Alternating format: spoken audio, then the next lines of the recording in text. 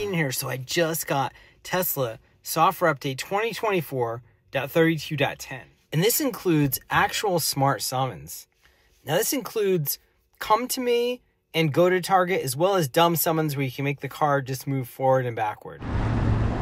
Here I'm testing out come to me. So I'm just gonna hold down on the phone and you can see the cameras on the screen this time. So you see what the car's seeing, and it's pretty smooth as far as stopping and starting, and it gets pretty close to where you are. When you let up, it slows down quickly but not too abruptly. Here I'm using the dumb summons where you can either make the car go forward or backward, and that's pretty smooth too. Again, it doesn't stop and jam on the brakes. The last version I tested on my Hardware 3 Tesla Model 3, it would jam the brakes on as soon as you let up the button.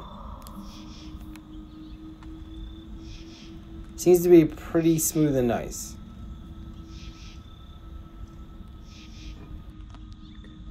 This includes FSD Supervised 12.5.4.1, and for the first time, it includes vision-based attention monitoring with sunglasses.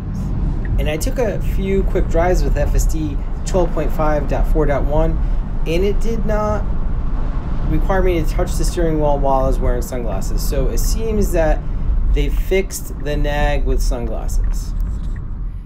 And I don't subscribe to FSD, so with this update, Tesla pushed out a full month of FSD demo for free. Some of my other friends got the same notification this morning that they'd get 1 month free FSD. Now my Tesla Model 3 performance is on Hardware 4 with no ultrasonic sensors. So this is the first time I tried Summon without ultrasonic sensors, and it seems to work pretty much the same.